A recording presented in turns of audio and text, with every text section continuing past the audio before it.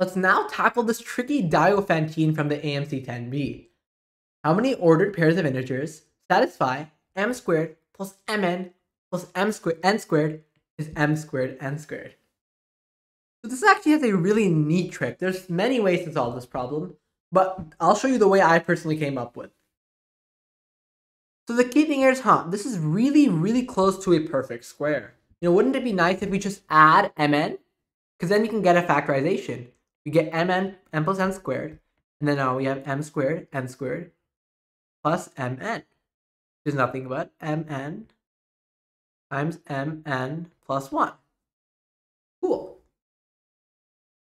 So this is actually a very common pattern. Oops. Whenever you have something, mn plus 1. Let's say you have notice that the product is a perfect square, which means that if we look at the prime factorization, let's say, this is just a random number, by the way. All these exponents are even. So mn plus 1, they're consecutive numbers. Do you know anything special about consecutive numbers? 2 and 3, 3 and 4. Their GCD, they don't share any factors. Their GCD is 1. Why? Well, if you don't immediately see why, let's say we can just use Euclidean algorithm to prove this. This is equal to GCD mn and 1. Oops. That's the proof right there, Euclidean algorithm, right? We subtract mn from mn plus 1. We get that this is equal to GCD mn1, which is clearly 1. So these two terms are relatively prime. They don't share any factors. So if we're trying to, let's say this was m plus n squared, and we're trying to sign, okay, mn, you get some prime factors. Mn plus 1, you get some prime factors. They must take different prime factors. So for example, we could be like, okay, mn, you get this stuff, and mn plus 1, you get these factors.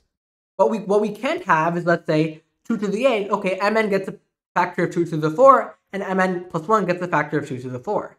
Because it's not possible for both of these to be multiples of 16. They differ by 1. So these things must occupy completely different prime factors. But you notice anything about these numbers? They're both perfect squares. And that's the trick here. These are both have to be perfect squares because they're relatively prime and multiply to a perfect square. So, what are the... Oh, let me actually clarify something. They can be perfect squares, or because it just has integers, they can also be negatives of squares. So that will also work because the negatives will just cancel out. So what are some squares that differ by 1? So immediately you're like, 0, 1, 4, 9, 16. There's not very many, right? Difference is 3, 5, 7. The only two perfect squares that differ by 1 are 0 and 1. But again, we have to be careful because negatives of perfect squares will also work. So we can also have negative 0 and negative 1. And again, negative 0 is just going to be 0. So 0 and negative 1 will also work because these are both negatives of squares and the negatives cancel. Or in this case, it doesn't really matter because they'll multiply to 0 anyway.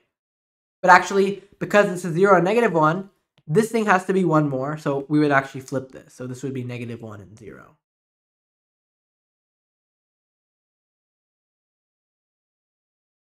So now we just have two cases.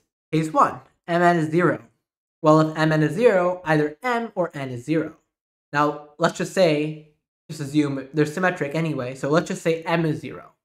Then we plug it back in the original equation, we get 0 plus n squared equals 0. So clearly, n also is 0. In this first case, we only have one solution, 0, 0. Now in the second case, we have negative 1 and 0. So mn is negative 1. So, what do we do with this negative 1 here? Well, mn are both integers, so there's two cases, right? 1, negative 1, or negative 1, 1. And the question is, do these both have m plus m squared is 0, right? Because this thing is going to be 0. So is m plus n also 0? And the answer is yes. So both of these will work. And this gives us two more solutions. So all in all, we have 3 solutions. I hope you enjoyed this solution. It was a brilliant problem. The key trick, looking for factorizations, and then we realize that, okay, both of these have to be perfect squares or negatives of perfect squares. And then we just have two cases, which are pretty easy. Now there's another solution actually, which involves multiplying this by 2, and then you can do some nice difference of squares from there. Hope you enjoyed.